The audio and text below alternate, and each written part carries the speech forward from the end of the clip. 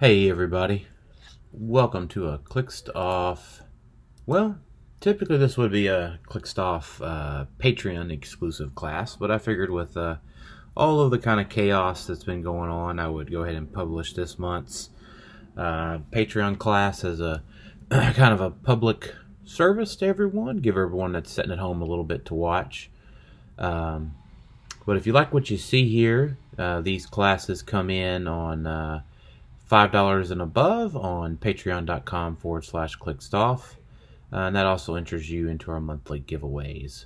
But today I want to talk a little bit about kind of do a free form sort of class on everyone's favorite map to kind of hate on, and do a little visual talk on why this map is as bad as it is.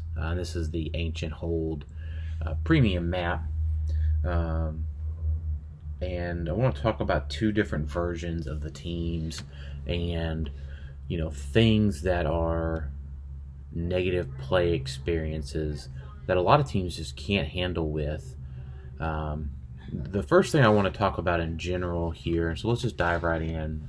The first thing I want to talk about is, and I'll just delete these guys because I was trying to show how they would look. Let's just talk about, first of all, 3 orange Proteuses on this map.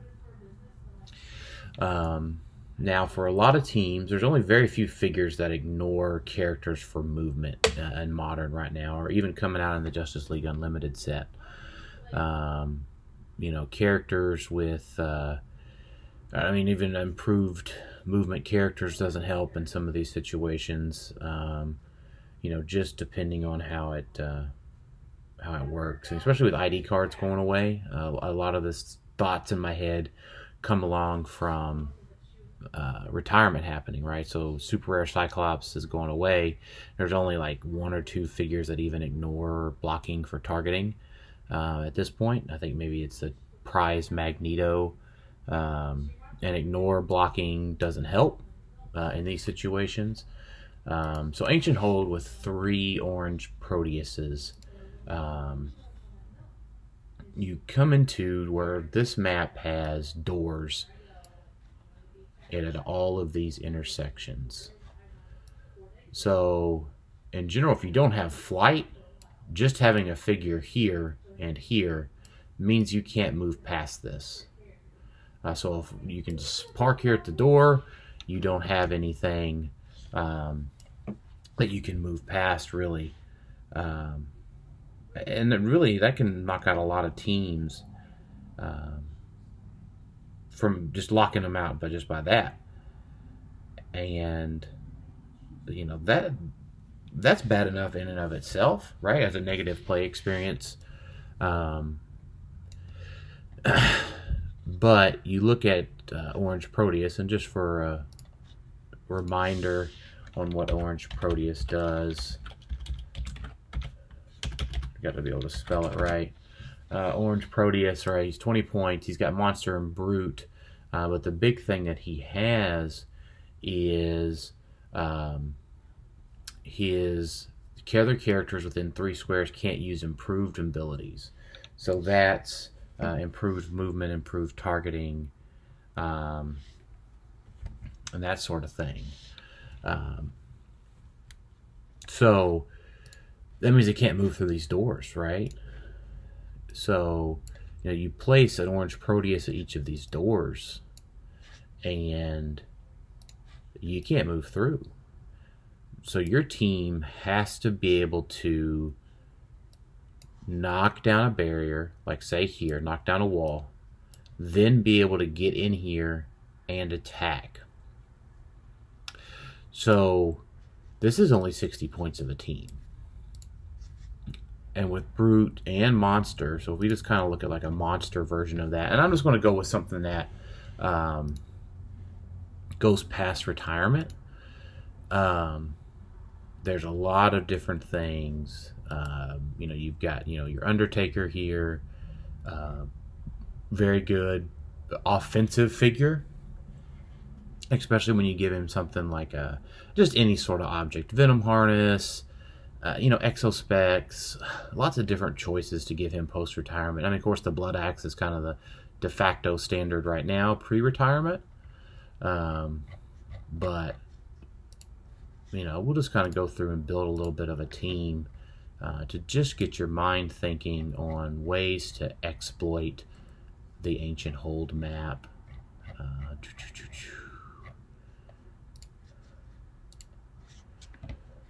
So, Undertaker, something post-retirement, like this Weapon H, I think he needs a time to shine, and it may very well be possible that he can do that post-retirement. Charge Flurry, good attack, good defense, stop click. Again, give him something like Steel Energy of some sort. And let's not forget that Proteus has his 2 free squares of blocking. Dario Agger, Minotaur, the Big Bad Immortal Hulk, even Blade on monster teams. Just so much stuff. Our good friend Onslaught. Now, a big thing is that Proteus does affect your team, so you can't necessarily use phasing to get out of that room. So you got to think about how you set up your initial figures. Wendigo swarms. Just tons and tons of good monsters to up your theme, right? And what I want to kind of leave with here is the theme is going to be, or could be, really huge post-retirement. And when it comes down to folks that will practice a team on these maps. Now, we've seen, say, in the past few weeks, Scott and Crampton and Isaac AB, winning the online win-a-maps with non-theme teams. But that comes down to those players are really good practicing their non-theme teams. If they put the same level of effort into playing one of these theme teams that abused Ancient Hold, they would probably nearly be unstoppable. I'm more of a ranged guy myself, as a lot of people know, so I just typically see how to combat this sort of map. And I don't think post-retirement that I might have to just succumb to sort of a close combat sort of team that would face something along these lines. It's not, range is not going to be that good. Just depending, right? Because we've got the big Batman coming and the rise of the JLU and the mystical theme teams. But I think you have things like Monster with a lot of good folks here that are gonna make a splash as kind of even a gatekeeper sort of team. And I talk about that, right? It's just these are different types of teams that you're gonna have to face to make it through any amount of tournament. So the other team that he has, the other keyword that Proteus has is Brute. And this is one of the more interesting ones that is actually brought up by Adam Freeman. So Brute, the big thing here is that you have 60 points, and then, so let's just say that's 40 points. So that's 8 Frenzy of Humanity. So that's a plus 11 theme team for 100 points. So that's beating out, Giant Girls and a lot of other things. So if we just add into this team 8 Friends of Humanity, 2, 3, 4, 5, 6, 7, I don't know, 8, right? And you can adjust that from there. So lots of things. Again, Immortal Hulk has Brute. This Weapon H that I'm talking about. The Prime Colossus. The even Juggernaut at 100 points. A lot of these things have Brute as we go down through here. And the big thing I think is interesting is that Vulture has Brute. So everyone's been inducting him to Shield or non-theme team and that sort of thing. But just having Vulture fully encased in a room that's impenetrable by close combat, because you got to remember, your other teams that you can do, Proteus can punch out this wall and then place 2 free squares of barrier, say here and here, right? Here and here. So that doubles down this wall and then still protects him on this wall. With no space to get through. So Vulture has plenty of time to get going. Now, this team lacks a little bit of support powers, right? I mean, you've got some not so great things, that are out there still. Go all the way past this. These are retiring. The big Lobo for a little don't die effect, right? Even on set of Vulture. Mongol can make it a name theme team. He can bring in warriors to the mix. But there's just, that brute really comes out to top, I believe, when you're thinking about how can I abuse Ancient Hold, how can my close combat team get as far as possible up the map without getting attacked. Or even just as a lockdown team, right? Just as if you can't deal with me, you lose, right? And I talked a little bit about this on, I think, episode 127.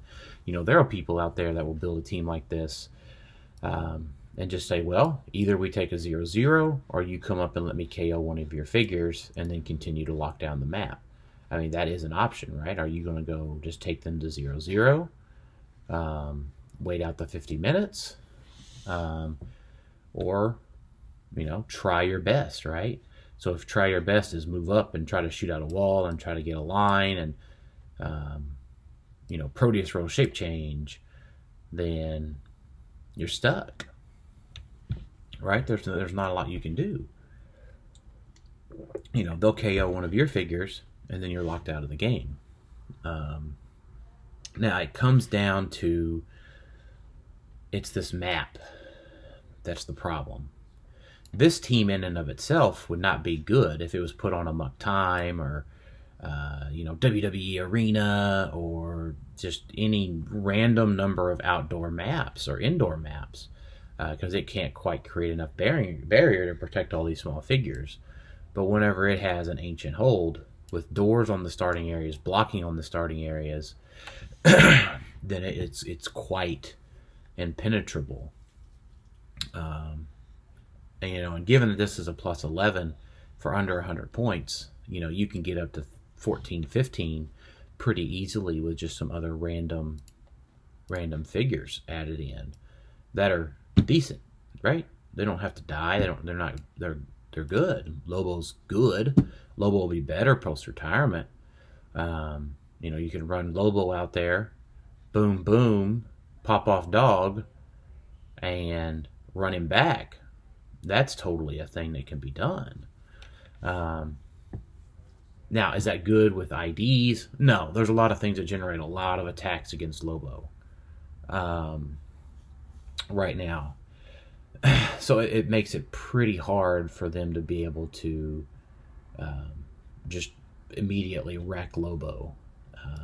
And you can even just have a plus 12 with him at 200 points. Run him out there, run him back, bury yourself up.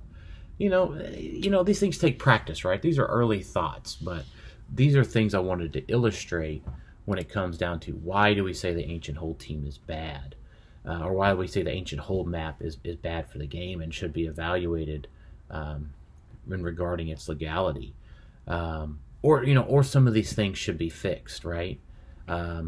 Theme team bonuses should be fixed.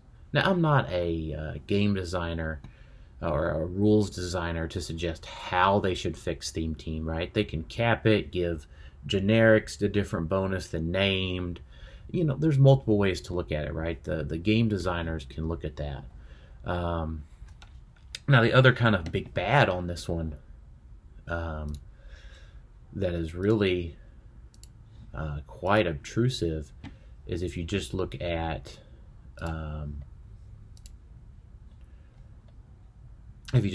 mystical theme team that's coming to power out of JLU. See if I can find it in here. The mystical theme team, right? And there's already been some mediocre amounts of success with the Tri-Sentinel team on this map with a Doom Buggy. Now this team comes into play where it can move up. It's a little bit more aggressive than the turtle tactics here, so it does have some capability of protecting itself. But if you just look at this team in general, it's had a few different versions that have been published. I can find the... By the way, I would like to thank Bob Murdoch for having all of these files and sprites made up for Roll20. It's been super helpful. And this is one of those things where, like, Sheriff Strange is good post-retirement because he can provide this team leadership. But like I said, this team has had a few different versions that have had some version of success. Now, you look at this team in general, and this is just kind of the core of it. It can have more Tri-Sentinels, less Tri-Sentinels, more Wendigos, whatever, right? It's just high theme, high probability of being able to abuse the map itself. So let's bring in Sheriff Strange here. You got to remember, in a post-ID world, right, there's just random good stuff put together is now good. So in this situation, this map, your ranged heavy teams have a hard time getting into here, or even your regular size teams wouldn't, like, let's just say Vulture, right? Because that's kind of always the de facto standard. And I'm just going to copy Sheriff Strange here to just say as an example. I realize that this team is over points, but just insert any sort of generic mystical fig. And, oh wait, there we go, right? Huh, if only we were getting a new low-cost mystical fig. Dr. Fate, right there. Let me find a Dr. Fate photo here, just any random looking Dr. Fate.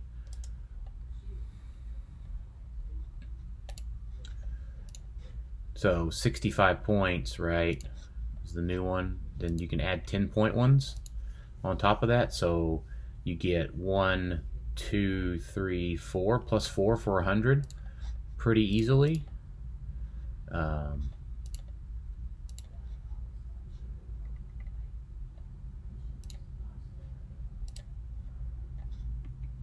So now, with a Sheriff Strange to get you some leadership. Oh, there it is. I clicked the button. There we go. So, just add in, what do we say? 3 of those guys for a +4 for 100. Then Sheriff Strange is 150. 3 Wendigos is, or 3 Tri-Sentinels is 90, so that's 240. And then that leaves you 60 points, so 5 Wendigos. I don't know. I'm just spitballing here. Because you gotta remember, no IDs going forward. Say 5 Wendigos, 1, 2, 3, 4, 5. So Wendigo, Fate Clone, Fate Clone, Fate Clone, Fate Clone. Then maybe add another Fate Clone or drop a Wendigo or something. I'm not filling that up right. And maybe there's ways to better do this, right? Don't critique on how I'm necessarily filling this up, but like if you think of Vulture in general, Vulture has to be able to get across this map, fill up all of these rooms right? Get through all of these rooms, have enough movement to navigate this terrain, get to this room, get to either this back square. So come all the way around, because he can't fly through here necessarily. So this comes down to they need to fix Tri-Sentinel, because necessarily Tri-Sentinel abuse isn't that bad, except when you have a map where they can be totally protected on move up. So a lot of these things, take a little bit of time, but on a plus so many theme team here, you get 5 actions on this team, right? Dr. Fate, right? If your force has 5 plus such characters, action total plus 2, so that's 3, 5. You got a leadership, you got 6 actions. This is ridiculous, right? So now, like it's just in our brute scenario here. Tri-Sentinel. Tri-Sentinel has a.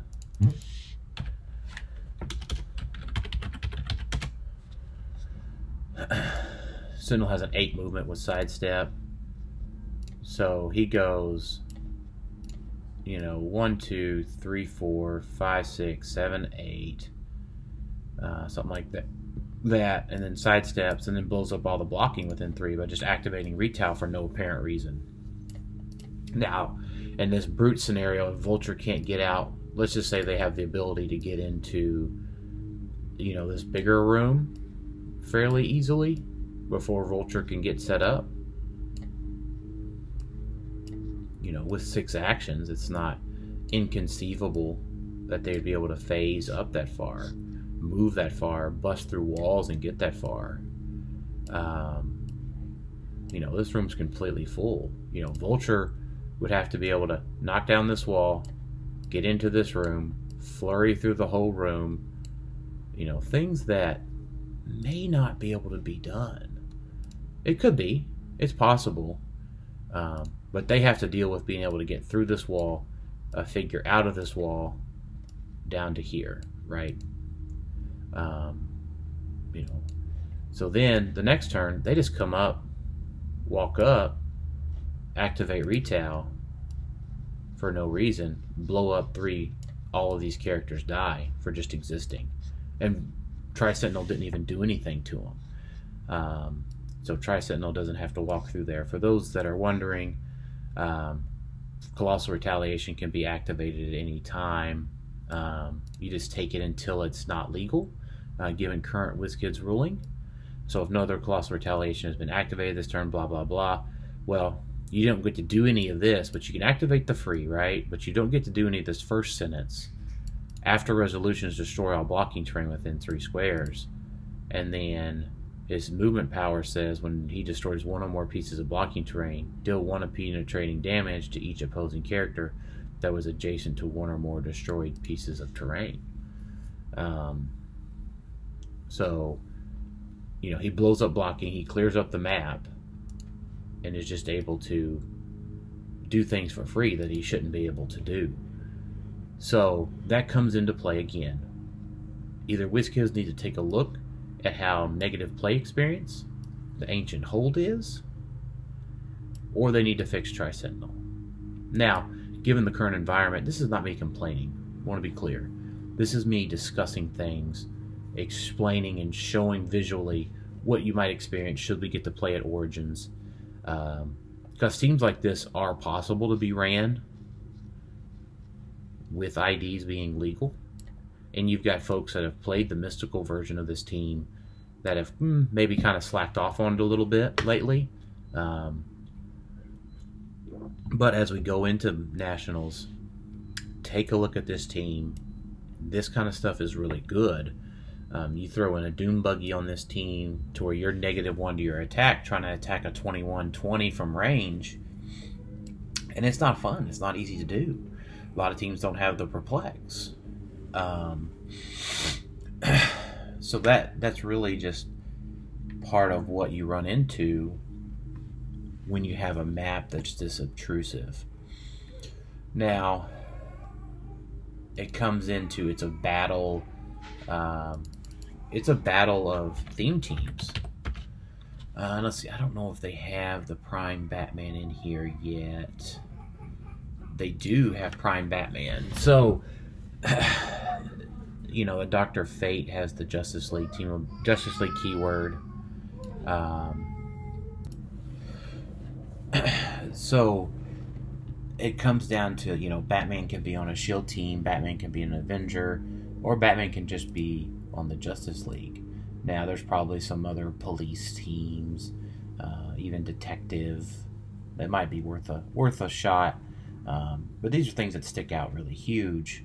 So it's going to be a battle of, can Batman get his shots off, or is he going to be trying to battle other massively sized theme teams on Ancient Hold? Now, it's kind of want to pick your poisons, right? Are you worried about Batman?